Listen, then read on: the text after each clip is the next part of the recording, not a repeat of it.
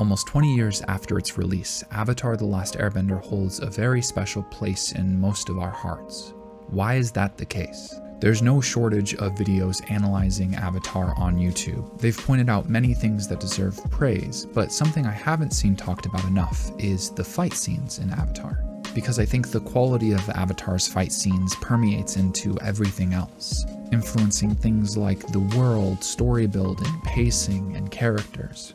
And about a week ago, I released a video essay talking about Avatar's fight scenes. Specifically, I argued that they were so important to the show that without the fight scenes, you wouldn't have a story. Primarily because they serve the plot in a way that most other action scenes don't.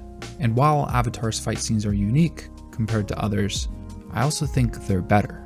There are very few shows out there that have had the same amount of emotional impact on me as Avatar: The Last Airbender, and I think that Avatar's fight scenes are a crucial part of what makes it so special. My name is Pei, and today we're talking about why Avatar's fights are still so good. There are 2 points that we're going to be talking about today. The first is blocking and choreography, and the second is the magic system. A lot of modern animation has remarkable fight scenes. They're beautiful, incredibly well animated, and very impressive. However, I think that there's an entire video that could be made talking about how they hide behind flair, often using a lot of spectacle to cover up the fundamentals of what makes a good fight.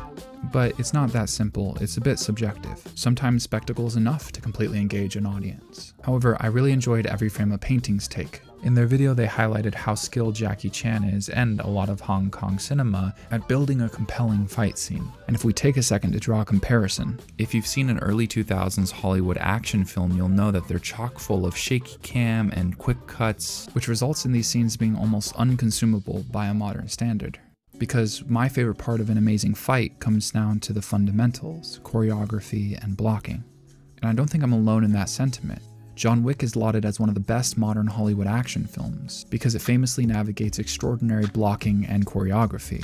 This also applies to the most recent Oscar-winning Best Picture film, Everything Everywhere All at Once. And while Hollywood is starting to catch up, over 18 years ago we saw the release of Avatar: The Last Airbender. So let's apply that lens of looking at a fight's fundamentals of choreography and blocking to Avatar. In my video from last week, I brought up the fact that each bending style was based off of an actual form of martial arts. This came with hiring a martial arts specialist who worked as a consultant and someone they could record live references of for their animation.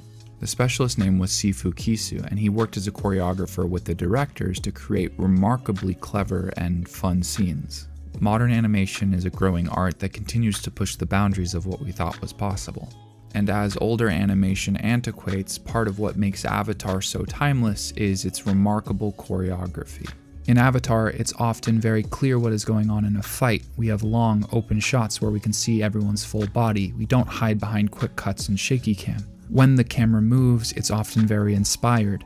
When actions are exaggerated, it's still rooted in real human movement. And these systems of support don't limit Avatar's creativity, but rather encourage it. And suddenly we see this really cool exploration of a lot of subtle aspects of fights, using airbending to get up instead of just normally standing up, for example, or surfing across the water in the night on a block of ice, which leads nicely into the second point of today's video, the magic system.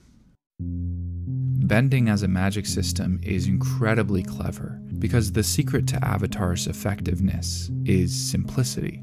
I believe the most effective way to make a very deep and meaningful magic system is not to overcomplicate it. By simplifying the system itself and reducing the components of a magic system, it gives you more of an opportunity to cleverly explore what you have established. And while shooting lightning is really cool, redirecting it is even cooler. Time and time again across the series, Avatar explored its simplistic system to its greatest depths. And the most obvious way to highlight how amazing Avatar is to compare its fight scenes that I thought were remarkable also to its fight scenes that I thought were very lackluster. I'm going to share an opinion that I think is probably controversial, but I feel will make sense the more you think about it.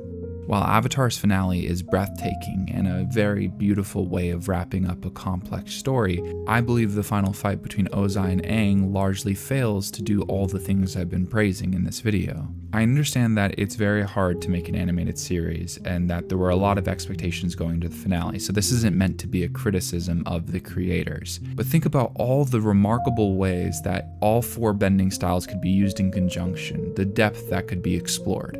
Did a ball of death of air, water, earth, and fire all spinning around Aang very uninterestingly come to mind? Well, it didn't for me.